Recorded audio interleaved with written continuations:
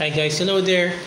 How are you doing today? Alright, today I will be sharing my tips on how I was able to fix this issue. The unofficial app detected by MiHoYo's system for some reason. It happened a few moments ago. I'm going to share to you guys how I was able to fix it. And this video will also serve as a reminder for me. So in case this happened to me again, at least I know I have a video like this. I can search, if I search it, I will find it because I have a video like this. Okay, alright.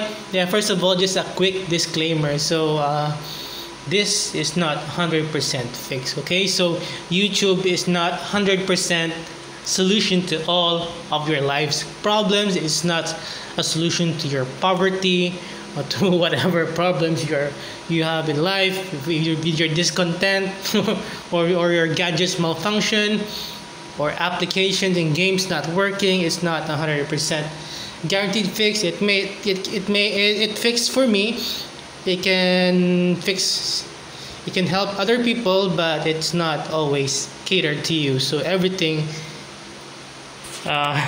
is not you're not entitled to everything. Okay, so not everything is catered to you. So you should understand that YouTube videos are not 100% fixed, and there's a good chance that it will not work for you and your time is wasted. So if that's your problem, if you don't have 5 minutes or 10 minutes, better click away or just get off YouTube. Don't go to YouTube if you don't have the time, because videos take time.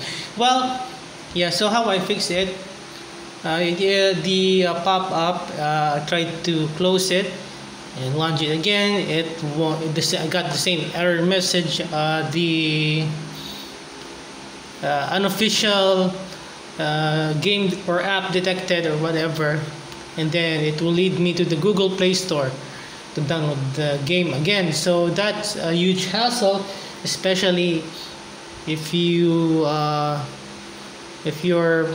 where you live in is the internet is slow. So yeah, so I cannot show you everything that happened because it already happened. Even if I reenact it, so I will have to edit it. It will take more time for me, and I'm not paid initially by making this video. I have other things to do. I have other videos to make. I have other games to play, and I have a life. I have a girlfriend. I have friends. I have family. I have chores, and I need to take care of myself as well. So yeah, so how I fix it.